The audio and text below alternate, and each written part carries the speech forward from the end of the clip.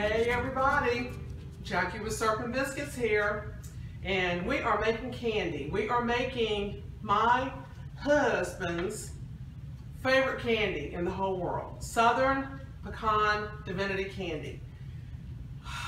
If you've never had Pecan Divinity candy, oh my goodness gracious, you are just missing out on a treat that is so hard to describe. I mean, you have to experience Southern Pecan Divinity candy. This is the kind of candy that you cook, you boil a syrup, but do not be intimidated by that, because I'm going to take you step by step and I'm going to show you just how easy it is. There are a few rules you have to follow. One is you have to have a candy thermometer, because we've got to boil the syrup to an exact temperature, but that's easy to do if you've got a candy thermometer. So basically all you have to do to make Southern Pecan Divinity candy is a syrup mixture of sugar, light corn syrup, a little bit of salt, a little bit of water. You boil that to 260 degrees. Then you're going to take the syrup, pour it in a very thin stream over 2 egg whites that you've beaten to stiff peaks, and just let that whip up, whip up, whip up until it gets set, almost set. Add in some pecans, add in some vanilla, stir that around, spin it out on wax paper. That's it. That's all there is to it. Anybody can make this candy. So stick with us, because we're making Southern Pecan Divinity candy, y'all. Okay, you can see I've got my candy thermometer in there.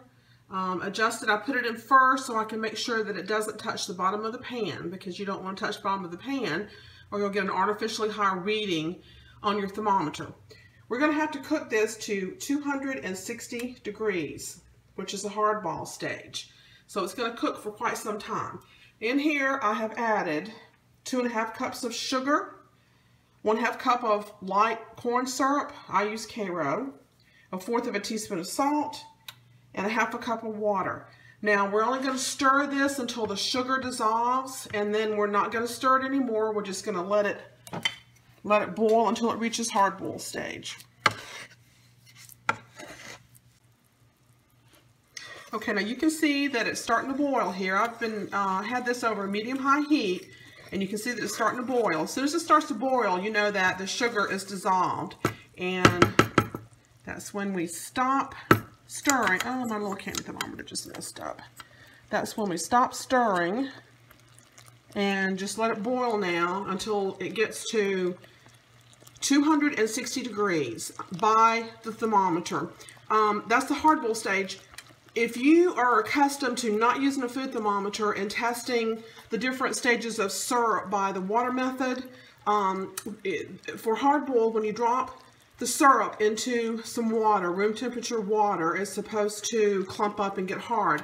I've never validated that to make sure that it is accurate. I can tell you the candy thermometer is accurate. So this is going to boil for a while. It'll take it a few minutes to get up to 260 degrees. All right, the syrup is almost to temperature, and I just wanted you to see how rapidly it boils. It boils too fast, so don't think you're overcooking it if you get it boiling just this fast. No stirring at this point. Okay, I got Sam minding the syrup over there for me while we beat the eggs and make the egg whites. Now you want your beater bowl clean and dry. You want your whisk attachment clean and dry, and we're going to beat these egg whites until they form stiff peaks.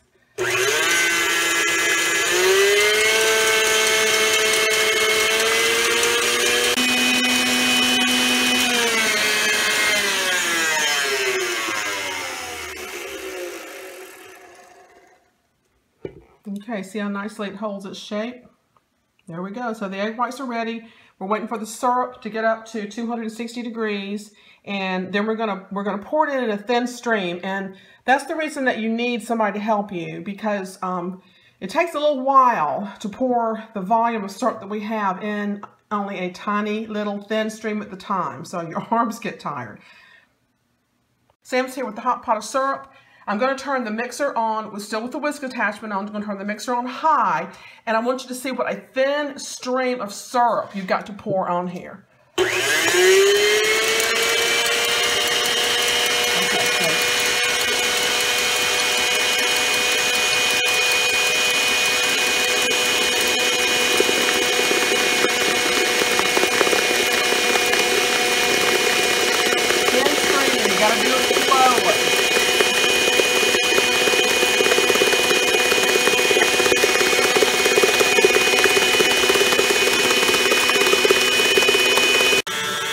All the syrup is in, and you probably can tell the difference in the way that the mixture sounds. You can tell the mixture, the Divinity mix, the candy mixture is starting to harden.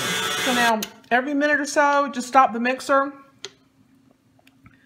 hold up your whisk attachment, and see that is just about ready. It's just about to hold its shape.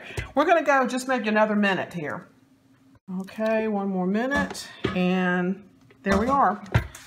Now we're going to add vanilla extract, and sometimes I measure and sometimes I just let the angels tell me how much they want me to put in, but it's usually around a teaspoon, so I'm going to do that.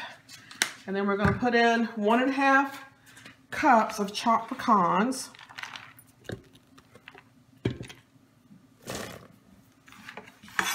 One and a half to 2 cups. We probably go more for 2 cups. Because we're pecan eating people.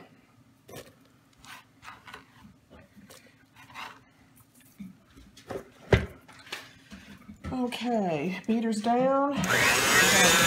Mix the pecans and the vanilla up in there.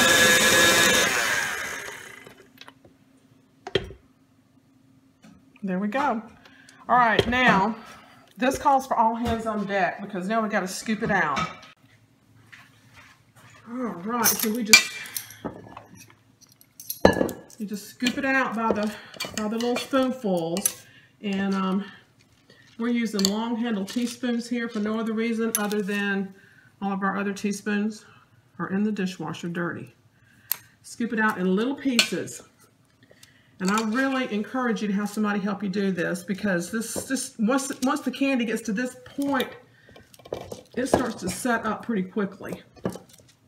So you want to get it out of your bowl.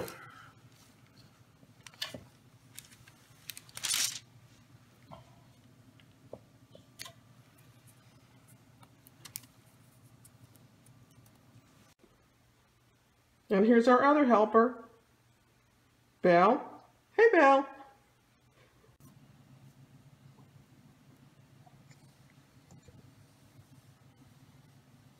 Now that you see how easy this is, I hope you are pulling out your pots and your candy thermometer or heading to the store to buy a candy thermometer so you can make this candy. It's just, it would not be Christmas for us without Southern Pecan Divinity candy. And it's so easy. And see, I've got it in my pretty little candy dish here. This recipe makes about 40 pieces. We have a little bit less than 40 pieces because we've already gotten into it.